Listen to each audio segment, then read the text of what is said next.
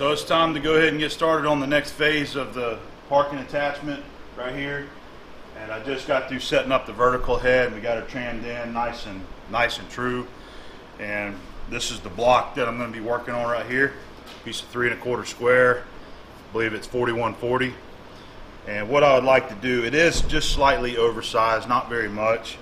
What I'd like to do is go ahead and try to square it up, very minimal, just kind of touch it off and make a very light cut just to kind of true it up and make it square. And we'll have to mill the ends and get those square. And then we'll have to do some milling, basically turn it into a piece of angle plate. That's what we're going to be doing. But it's going to be this piece right here. That end of the parking attachment there, that's what we're making. So after I get her squared up, I'll go in there and we'll start doing some milling. Probably use one of the roughing end mills, maybe a shell mill, I'm not sure yet. So I'm going to use the 6-inch face mill for now and just try to get her squared up, and then we'll move on from there, okay?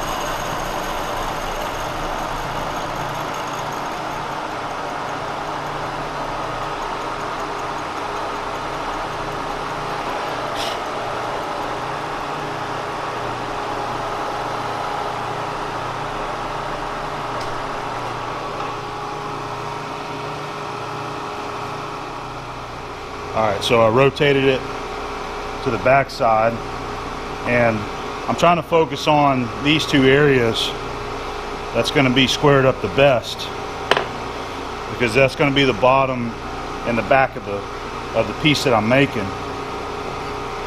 This area that I marked with the yellow is the roughest corroded part of the metal, or the block should I say, and this is all going to get milled out right here.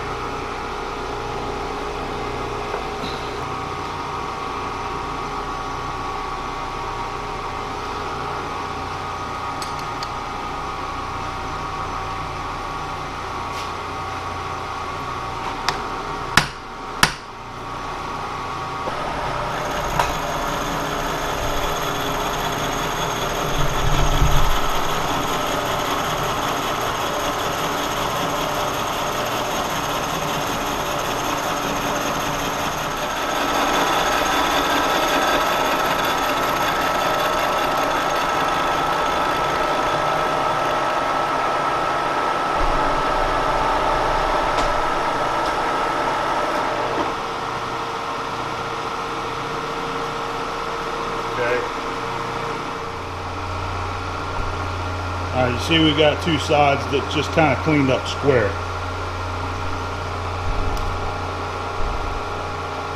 I've still got material there to bring it down to 3 1/4.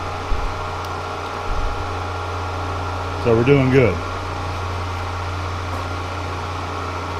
Alright, so now we got two square sides. Drop it there.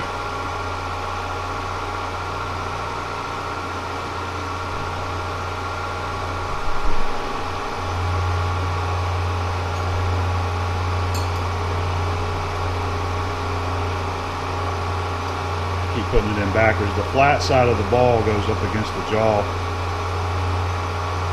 like so.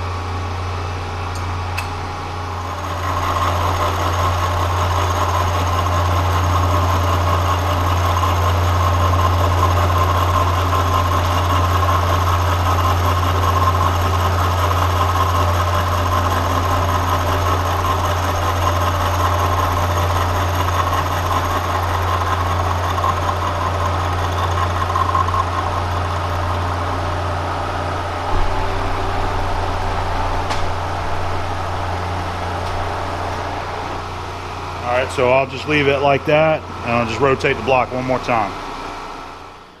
Okay, so I got the block squared the way I want to, and what I've done is I've just put some marks on the section that I'm going to mill out, and so all that, you know, we'll still have some of those edges right there. And no, it's not a perfectly square block, but it's going to work for what we need to do.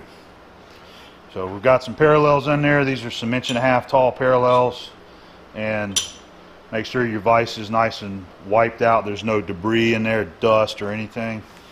And this will leave us about 5/8 or 11/16 left down in the vise here. I think the first thing we'll do though is go ahead and, let's see, we'll probably use this other side, and we'll go ahead and do some side milling and square the block up. So we may hang it off this other side. I just seem to get a better shot whenever I got the camera over here looking this way versus that way, and that's kind of why I prefer it, be able to feed it this way. So let's do that. We'll break this down. I'll find a good end mill. We'll go in there and rough these sides up, bring it to size. So we're going to go ahead and do our side milling, and I'll point out a couple things. I'm going to use this 1.25 inch end mill holder. This was just given to me by a viewer of mine, Jim Leachy. So Jim, we're going to put your tool to use that you give. Go ahead and get this in here.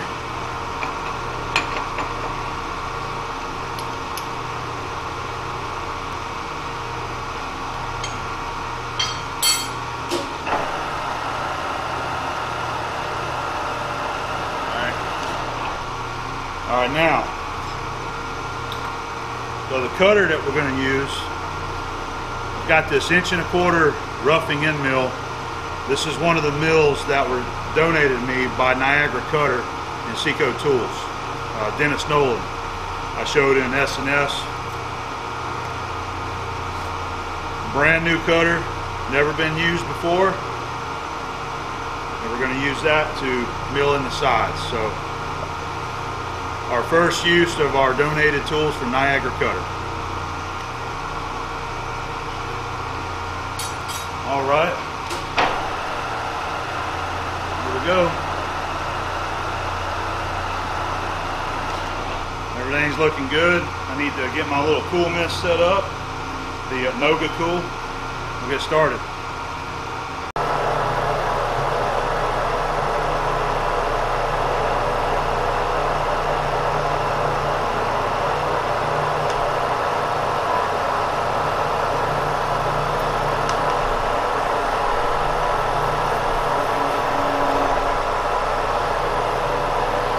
Alright, so I got about 1/8 of an inch to take off of that. So we're going to take, let's do a 1/16. I'm just going to move it over 60 thousandths. I'm running 168 RPM. Now let me slow my feed down here. This is 2 inches a minute here.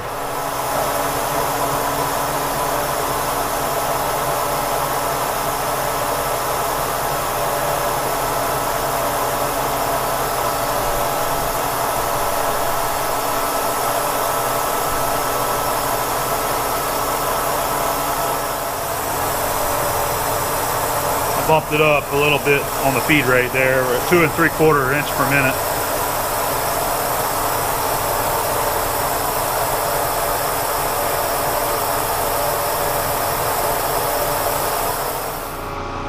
Okay, that was water drops and chips right there. That did just fine, but didn't make any noise. Did pretty good.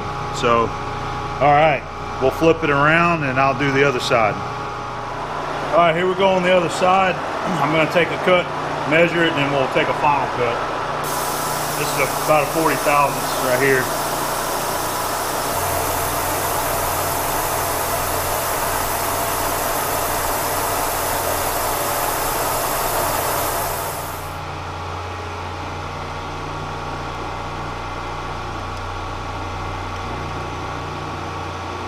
All right, we still got 40 thousandths. I'm measuring 7.165.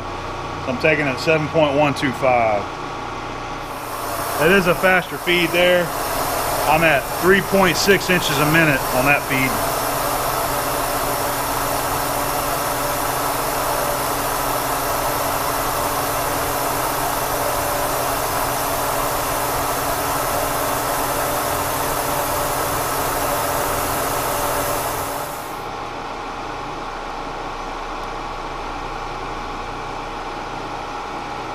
7 1/8. All right, so I'm set up now and we're ready to start milling this thing out. And what we're doing is we're going to be milling from this edge back. See what it was, 2.5 inches. So I got it touched off there. We're going to end up taking 2.5 inches out that way. And as far as the depth, I'm going to leave the base here 1 inch thick. So we'll go down, so that's 3 1/4. So we'll go down 2 1/4 on the depth. And I'm going to try some heavy cutting here. Now this end mill right here, this is a different one than I was just using. This is another Niagara Cutter. This was my own that I had bought. It's 1.5 inch roughing end mill, but it's brand new. It's never been used. But again, you know, another nice Niagara Cutter there. So we're going to test it out and see what it'll do.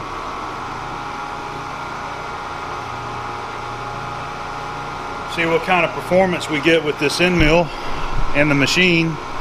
So I've already moved, I've touched off the top and moved down 2 inches, and I moved it in 1 inch. So we're taking quite a bit. I'm going to slow the feed rate down and let it get in there, and then I'm going to see how it performs.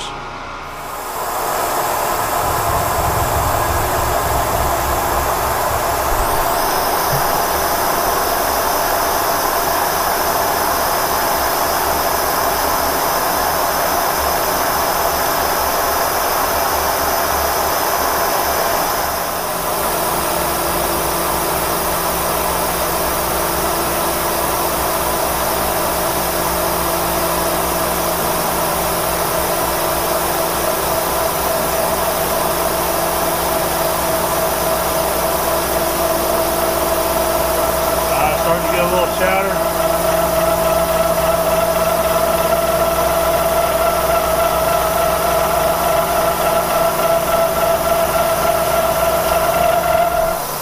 I didn't mean to hit the camera, but I need to put something here to block the chips. They're swinging out here on me. And I'm starting to get a little bit of chatter there once we got a full radius cut, so I may need to back out of that. Let me, so I moved in 1 inch.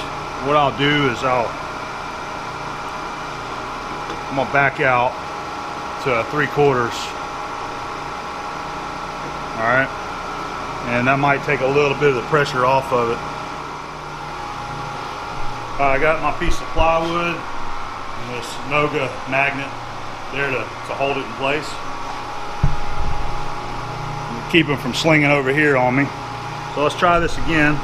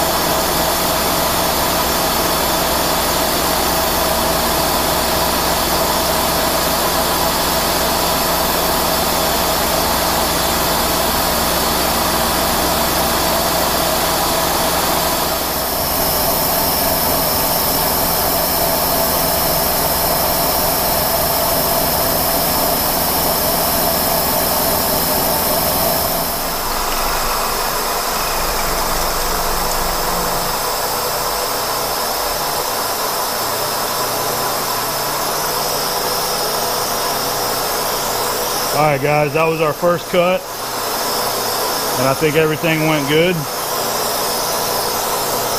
I do wish I had flood coolant set up on it, and I regret not doing it, but that mister will work fine. I'm going to back off the cut a little so I don't drag on the way back. 3/4.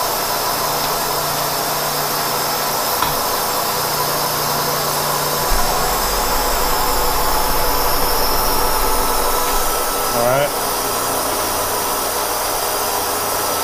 that was 3/4. I'm going to go to 1.5 inches and we're going to do it again. There we go. Lock the table.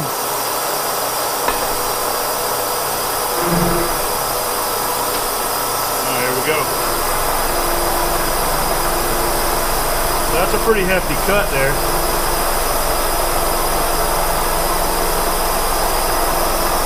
3/4 by 2, quite a bit of metal.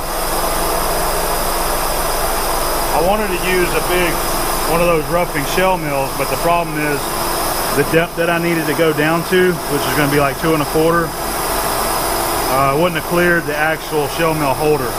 So that's why I had to use one of these end mills.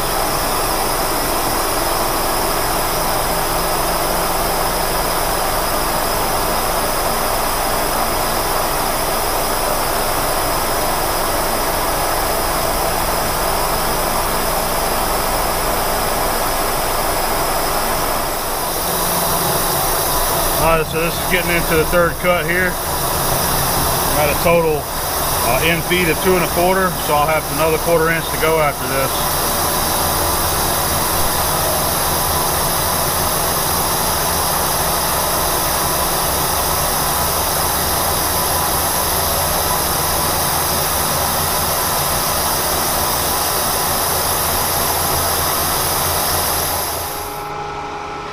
So I still got a 1/4 inch on the back to take off and a 1/4 inch on this depth here. So I'm going to go ahead and make 2 passes and bring the bottom down to the sides. I've already mic'd it, and I needed to come up 245 thousandths to bring it to the right thickness.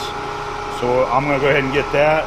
And the part's starting to get a little warm, so I'm going to let it cool after I make those 2 cuts on it with the mister. And then I'll come back and just finish this end right here, this back side.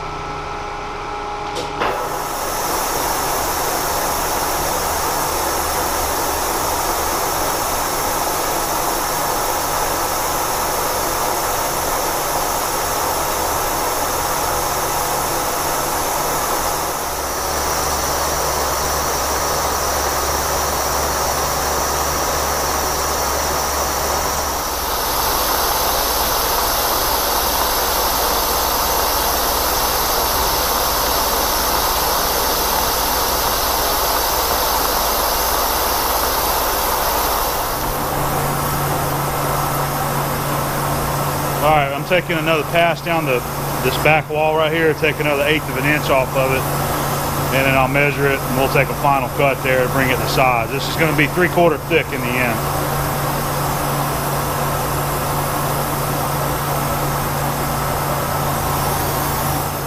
I'm going to use my 1 inch mic and just get about an average of what I need. So still got 1/8 of an inch. It's measuring about 878, 7/8. No, 879. So we'll just take another 1/8 of an inch, and then we should be there. I'm not worried about the finish on this wall. This isn't going to be serving any purpose there, other than backing it up, you know, giving it structural support. And we still have we got an angle to mill on here too, going across there. Some of that will be removed.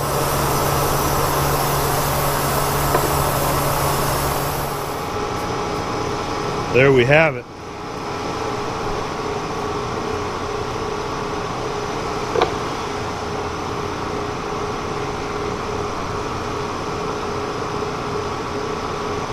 Alright, man, I'm happy with it. Now, of course, we still got some other features there that we're going to have to mill into it. I'm going to have to come in here, and we got a slot to mill here. We got an angle to mill across here. And of course we got a hole to put in it, but I think I'm going to do that after all of it's welded together. I just used the blue Sharpie and blued it. I'm laying out a line that I can just kind of indicate or level up with parallel, and we're going to be milling this off there. So I've got a line 1.25 inches from the bottom of the plate here. That'll be where it starts, and then 2.5 inches in from this side, which this will be the width of the main body. That the 2 plates that I welded together, that's the width right here. So I'm just going to line up my scale at the very top edge of that, and the top edge of that line there.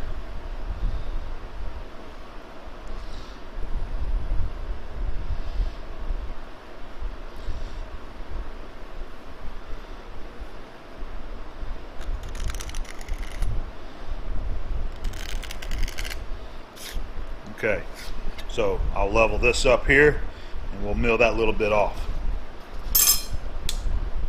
Alright, so I'm setting up the piece back in the mill vise here, and I have this vise just barely tight, just enough to hold it to keep it from moving. So this is the line that I scribed that we want to make parallel and remove it. Nothing critical there.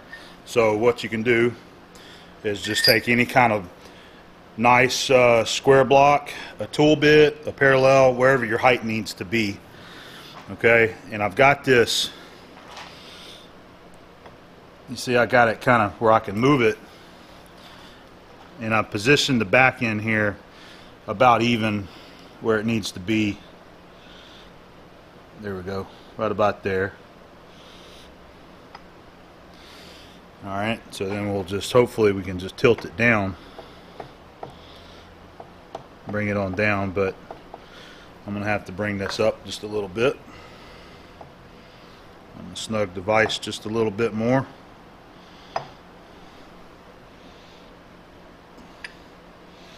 Too much.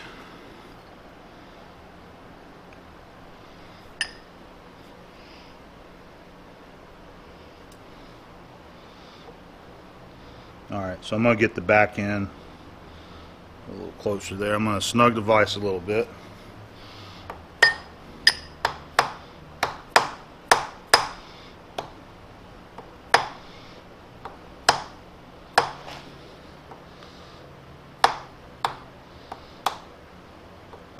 Okay, I can see that line just barely peeking through.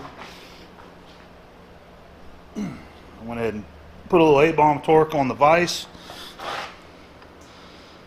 Looks like we got a perfect line right there. Alright.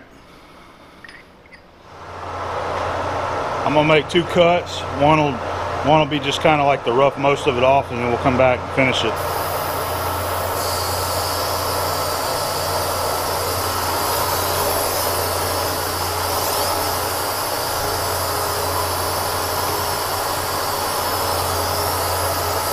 Just locking my knee right here. And here we go.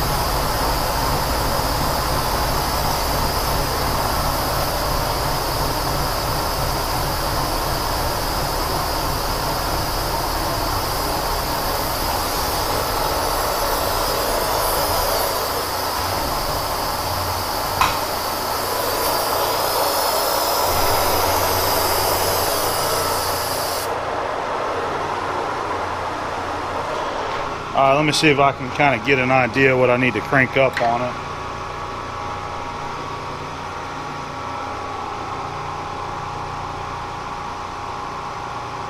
Something like 5/8. Yeah, it looks like we're right at 5/8 is what we need.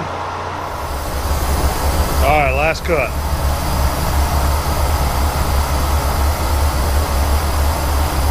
like I'm just on my line, hitting my mark.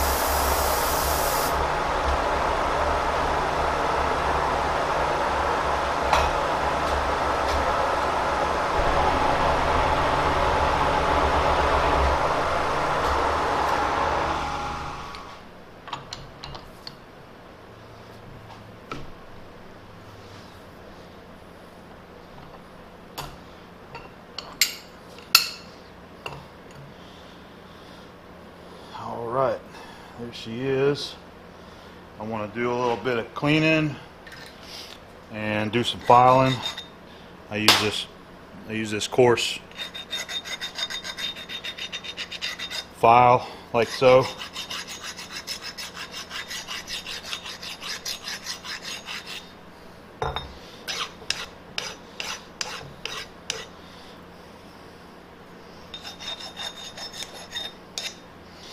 Get her cleaned up though, and then we'll kind of compare it to the real part, or the factory part. Let's take a look at how everything's coming together.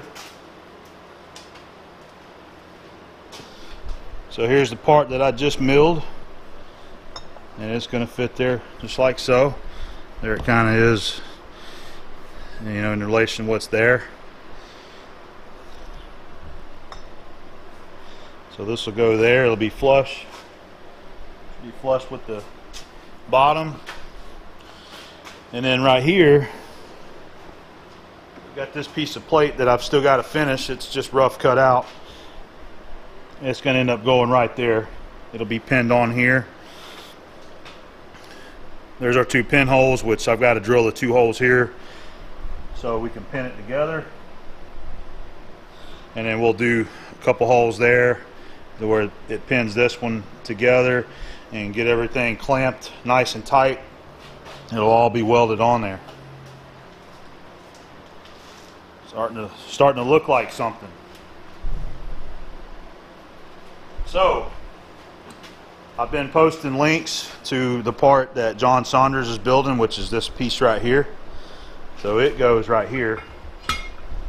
This is where it pins on. This is the piece that pivots. It's going to swing in like so. I'll have to do a little bit of milling on this plate for it to fit properly like it needs to. I forget how much I got to take out. It's not a whole lot, about 1/8 of an inch or so. Got to mill off one side of this.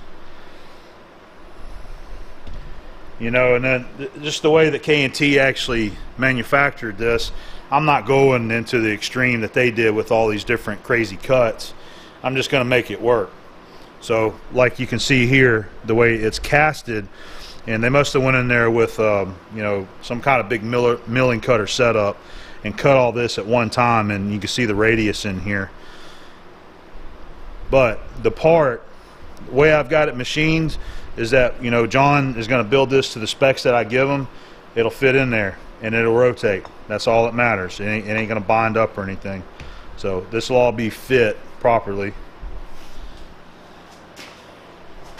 So that's where we're at, and I'm going to take a pause from here and get started on something else here pretty soon though. And I hope you enjoyed the video.